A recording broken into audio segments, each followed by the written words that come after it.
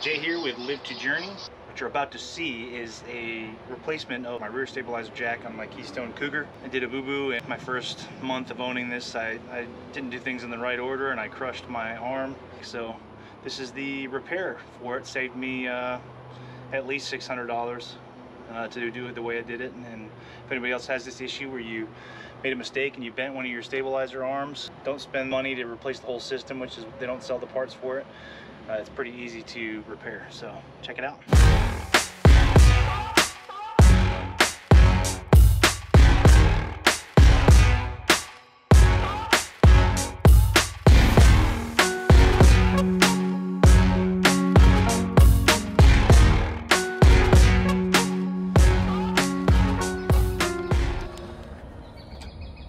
So as you see,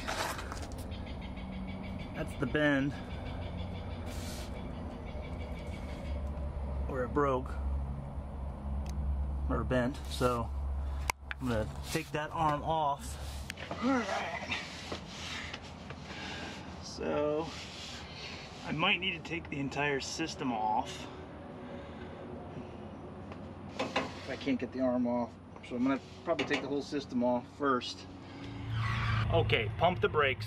So after I took this apart, I realized that you do not have to, let me show you. You don't have to remove this part here.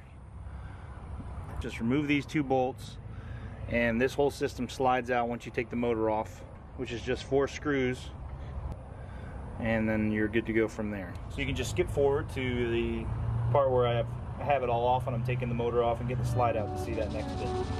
Or you can watch the whole thing.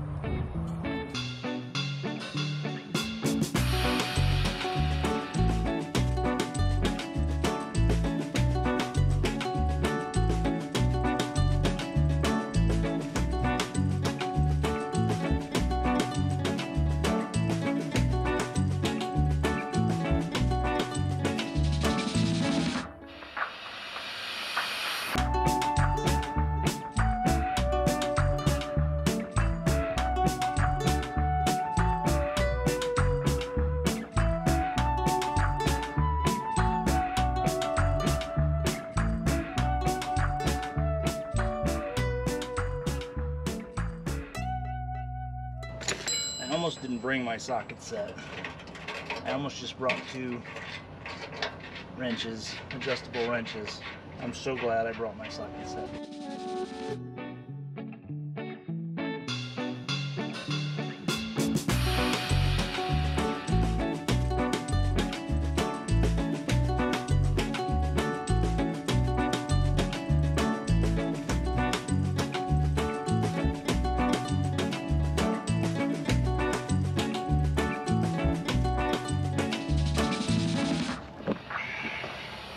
So it looks like these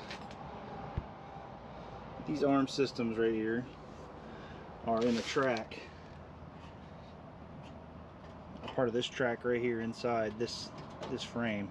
So it looks like I might just have to undo some screws on the outside maybe, and I can slide that whole track out of there. We'll see.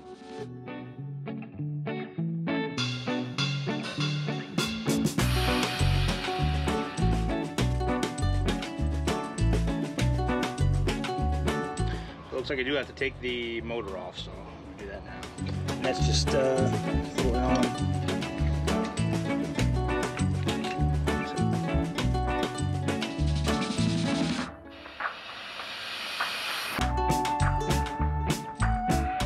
Alright, so here's the stabilizer off the frame. I got it off. That's it. Pretty easy to come off. The motor. Undid these 4 screws right here, and the motor just kind of pulled right out of the shaft. Pretty easy. So that'll just leave underneath the trailer, and that'll be that for that. I removed the 2 bolts that were on both sides of that.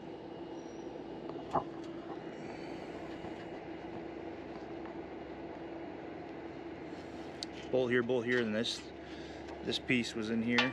Just goes in there. Just like that. And it came out just like that.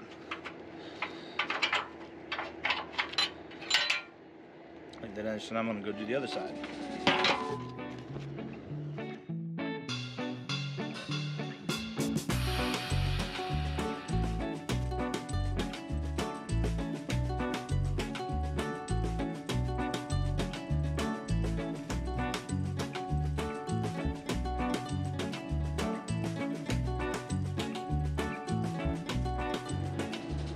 Do is bring in both of these to the metal fabrication place so they can see them both. Because what he's probably going to do, from what he said on the email, is cut this both sides and just weld a new piece in place to make it nice and stable. And that's it. That's how that comes apart.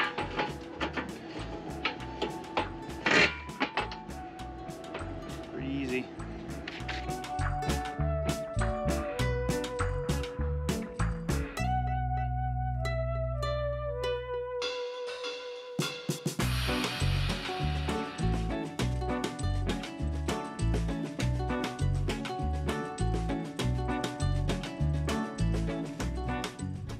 We are on our way to the trailer dock and fab shop to take those arms in from our stabilizer to get the fix done. Now we're staying here at Grand Lake RV Resort, right?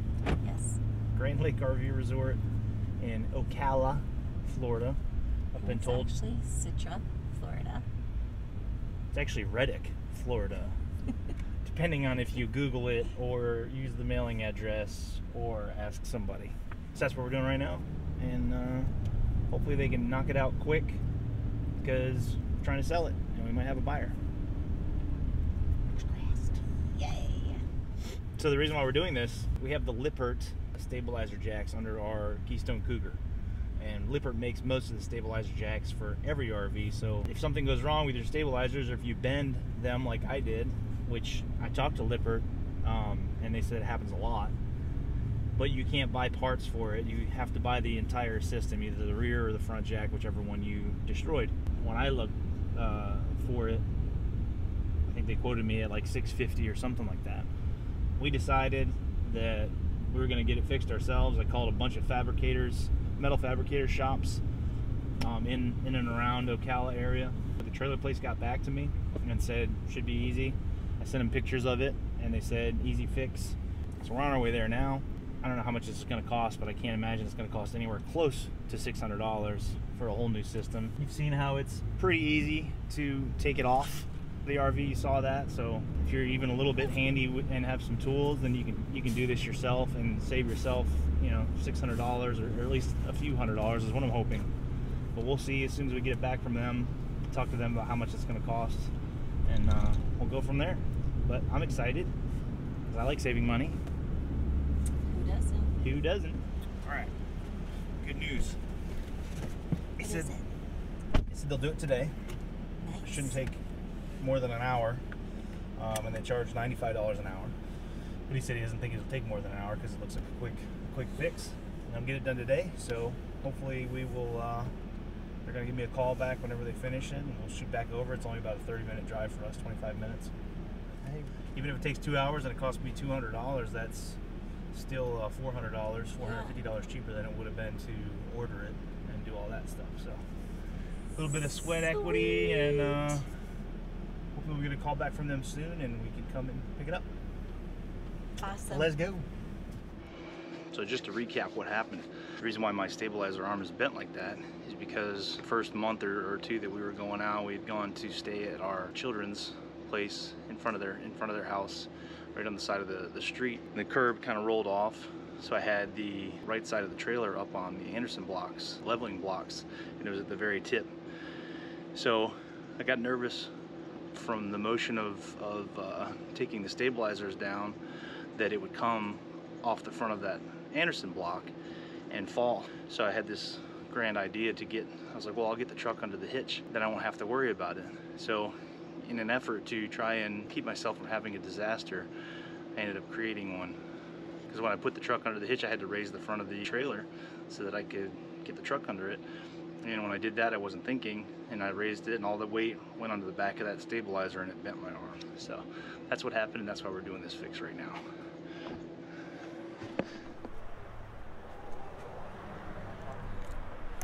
Trailer Dock and Fab Shop. Here we are. Someone told me stick a 2-inch tube in and pound it out. I said, no, it don't fit, number one. I had actually considered trying to bend it back out myself and then just bracing it with wood or something. Just little buckle in the back that the only pull out is to drill it and pull it up. But that's not going to affect you, right? So from what it was, it's 1,000% different.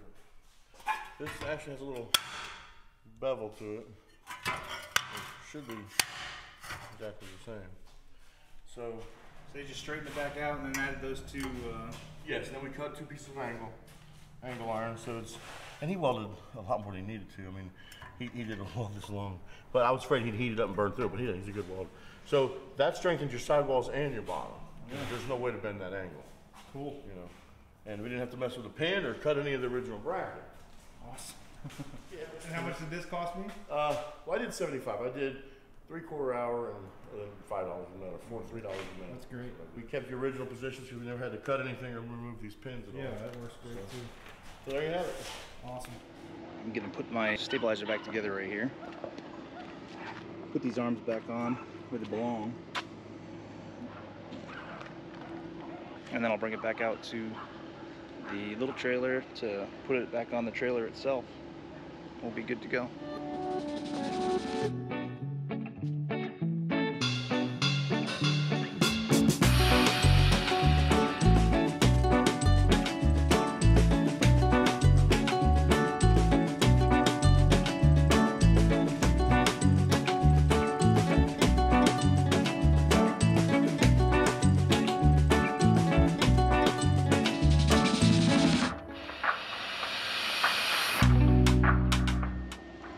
So one end is a wider hole, the other end is smaller. Go in the wider hole first, it goes right in.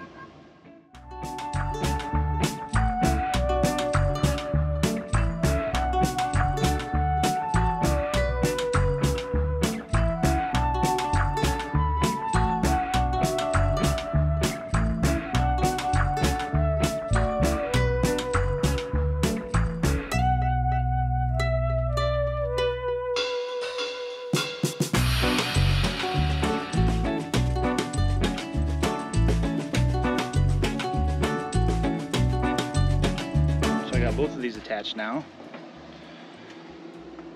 And they're nice and perfect. That's the fix.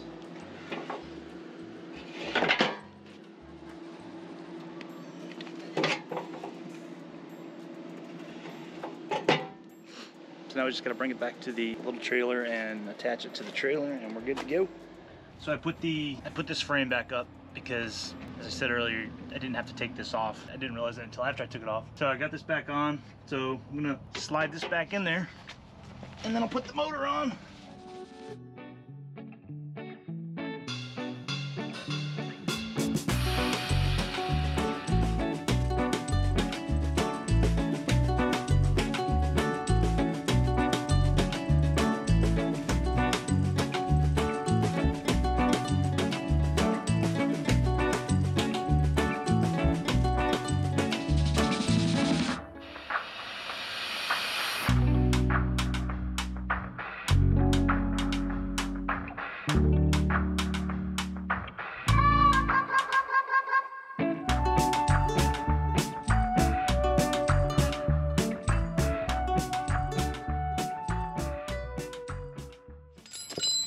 So again, when you're if you get the same problem, one of these bends, and you take this out, you don't have to remove this whole system. All you gotta do is undo these this pin from each of these yellow brackets, and the whole thing slides right out. Once you just gotta take the motor off, and I'm about to put the motor back on right now.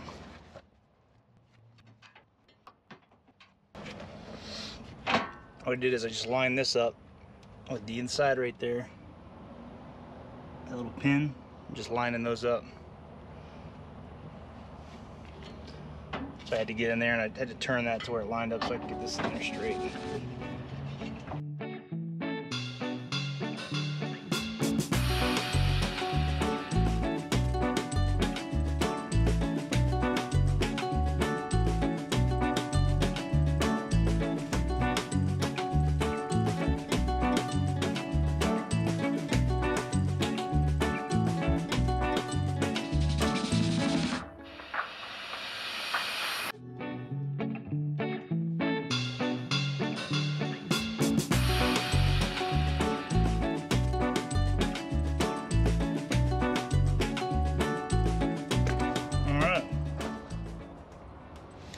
so that is all attached back on. All I gotta do is manually bring those up, which I'm gonna try to do right now. Bam! Cost me $75, a little bit of sweat equity, but to replace this whole system would have cost 600 and something just for the system itself, which is pretty easy to install. As you see, for somebody who doesn't have the tools or the time or the space or whatever, then it would cost 6 something plus, you know, the service to get it done. So well worth it. So there it is. That's the Lippert Power Stabilizer repair job. So if you like this video, then please like it, subscribe, leave some comments. Let me know if you'd have done anything different or if I screwed anything up, which I don't think I did because it works. Thanks for following us. Thanks for checking us out. Got a lot more videos to come. I'm working on our season 1 editing right now, and should have that in the works soon.